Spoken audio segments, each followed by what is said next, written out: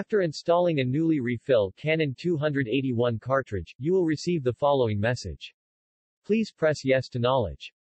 Afterwards, you may receive a standard scare message from Canon. Again press OK to acknowledge this message.